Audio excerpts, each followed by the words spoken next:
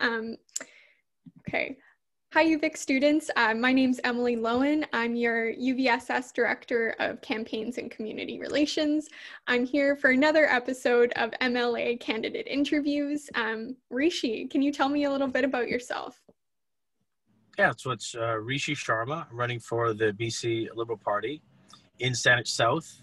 I'm currently working at the BC Construction Association on an equity, diversity, and inclusion project. It's a secondment from the Ministry of Advanced Education and Skills Training. And so essentially, I'm trying to reduce and eliminate bullying, hazing, and harassment in the construction industry using government funding from the federal government and provincial government and using different strategies to work with employers, employees, union, and business managers. And yeah, it's about retention. We want to make sure those who come into the construction industry will stay in the construction industry. Okay, and yeah, just to get this again, you're the BC Liberal candidate for Saanich South, and this is just another little reminder for students to vote. You can still request your mail-in ballot up to October 17th, but you should be getting those in as soon as possible, and advanced voting starts on the 15th. So we're going to start with some rapid fire questions. Rishi, in like 3 words or less, what is a book that changed your life? A book that changed my life? Well, honestly, recently it was a health book. You know, I have colitis. So learning about colitis and how I can actually reduce stress and my environment to ensure I live a healthy life. So it's nothing too academic. I read it and it's actually helped me move forward with healthy living. Awesome. Do you have a favorite coffee shop in your riding? Cherries. Awesome. Sure. Are you a dog, a cat, or more of a goldfish kind of person? I am a dog person. Currently, I don't have a dog because I have 3 children, and it became just a little too much of a burden on the family. And I wasn't giving him the love and respect that they deserve. But now my youngest is in kindergarten, and I'm looking to get another dog. Great. Okay. So into the real stuff here. Students overwhelmingly understand that the climate emergency requires both an immediate and an effective response from all levels of government. I'm wondering what specific actions you'll take to ensure that BC meets the required milestones of at least a 45% reduction in greenhouse gas emissions by 2030 and net zero by 2050. A laudable goal. I had the opportunity to work with the Minister of Climate Action when I was the Chief of Staff in a government, and I introduced the carbon tax, introduced carbon neutrality. I helped change the minds of those who didn't believe climate change wasn't real. And back, that was several years ago. And so if you can imagine how difficult that was, I think we need to continue on with the education and acknowledgement that this is real. And we have to implement more measures like the carbon taxes, like emissions reduction products, like renewable energies.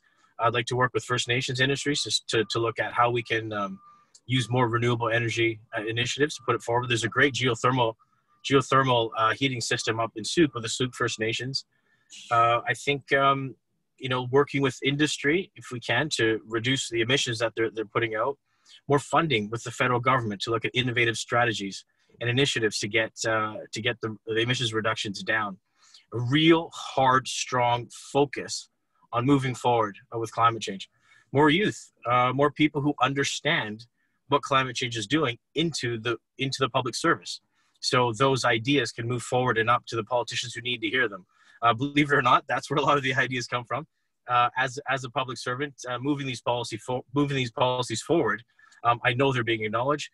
Previously, being a chief of staff to about 8 different ministers, and again, the Minister of Environment I worked for, the Minister of Climate Action I worked for, when those brilliant ideas came forward, we jumped on them and we moved.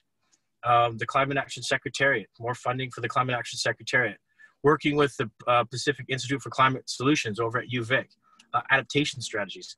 I think there's so much we should be doing, but we're not putting a big enough lens on that. So, if elected, if I have the opportunity, working to really focus on those emissions reduction strategies and moving forward. Electric vehicles, for example. But it has to be a full spectrum of support from municipalities to the provincial government to the federal government. And I want to get back to world leading initiatives. There's something out there that we're not seeing and we're not doing. So let's get back to the scientists. I remember working with Dr. Andrew Weaver when I was in government, learning from him on what we should do to move these strategies forward. So get out there, get a real focus, a real lens, and make sure we're moving these initiatives forward. Thank you. So if elected, are you committed to eliminating oil, gas, and LNG subsidies in BC? This is a question that we received from many of our students. Sure. And yeah, I just want to know your stance on subsidies. I don't think we should be offering subsidies to businesses in general. I think, though, we're looking at a difficult time right now with COVID, and I'm very concerned if we're not able to get funding for services that we need. It could be very dangerous. And I know that, you know, we were at a $200 million surplus. We're now at a $13 billion deficit. If elected with any of the government, we'll be over a $20 billion deficit. Now, I say I wouldn't remove them immediately. Do I think we need more renewable energy resources in British Columbia? Absolutely. Across the world? Absolutely. If those industries can help us find those, use them as transition fuels to get more of these renewable energy resources out the door, that's what we should be doing. I had the opportunity to go to Dawson Creek when I was with the Minister of Environment and visit a wind farm out there. Amazing technology at that time. Watching the energy going back onto the grid for them, and then empowering everything around them. And again, the geothermal stuff that I had seen, tidal energy. Like, sorry, I'm talking too long. I'm rambling. So Sorry. Yeah. Hopefully that answers the question. Sorry. Okay. Yeah. We'll just. I can see you moving me along. I can talk for days on this stuff. So go ahead. Okay. So UVic students have expressed a strong desire to create a more socially just province, and current measures by municipalities to reduce systemic racism in police forces simply haven't solved the problem. I'm wondering what specific changes you think should be made to the Police Act and in general to address systemic racism in policing. I'm part of, and I've been asked to lead a new committee on reducing racism and increasing diversity in the public service. Chief Delmanic, we are asking to try to be a part of that initiative. I think, you know, with my history of being a person of color, with the discrimination, I felt like this is something I'm very, very passionate about, and I'll try to keep my passion subdued a little bit on this. We need action, and we need action now. I'm in the construction industry in Ontario. I'll give you an example. In one construction site, they found 6 nooses throughout 3 months. Nooses. You go to work and you see these nooses sitting there around where these black members were working. And so, like, it's happening now, and I think it's ridiculous. I was born in 1975. The discrimination I dealt with back then, I never would have imagined that we'd still be dealing with this kind of crap today. And we are, and it makes me sick. It's horrible. So I want, for example, with the legislature, any legislation, any policies, any movement forward has to have an equity, diversity, inclusion lens coming forward. We can't just put policies out there without looking at this particular lens. I want a strong committee to move forward to look at what we need to do here provincially and how we can affect world-leading change when it comes to diversity and inclusion. We have such a diverse population. In British Columbia, we have so many brilliant people of diverse backgrounds coming to British Columbia. Let's bring them all together. We can come to a solution. I know we can. I'm the only person of color, only South Asian, running on the whole island. We have Indo-Canadians up and down this island, and none of them want to put their name forward. They don't feel comfortable.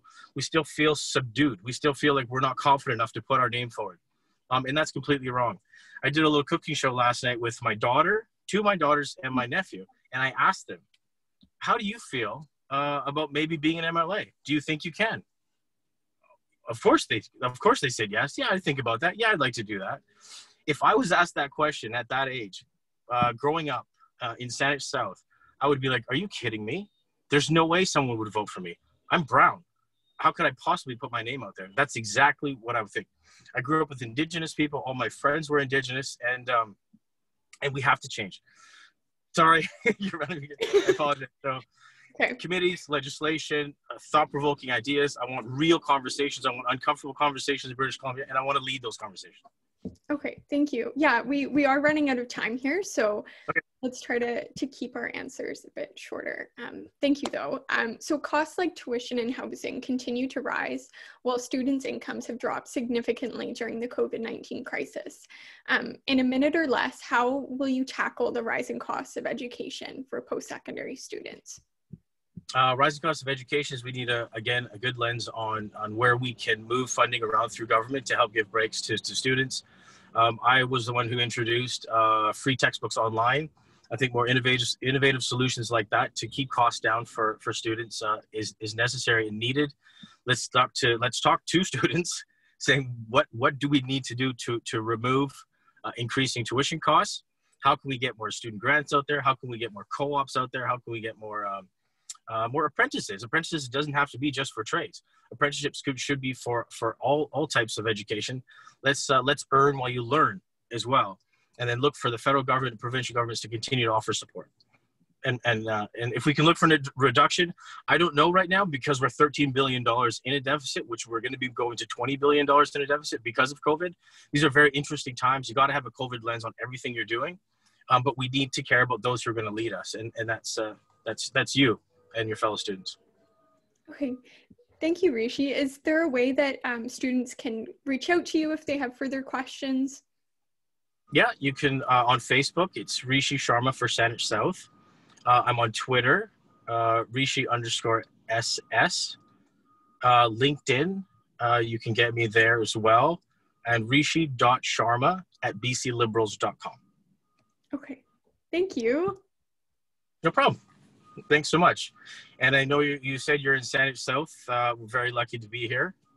If you have the opportunity to come vote, I really think you, I hope you think of me and give me an opportunity to see what I can do for you, take some of the burden away from you, and someone you can trust and who's going to be there to work for you.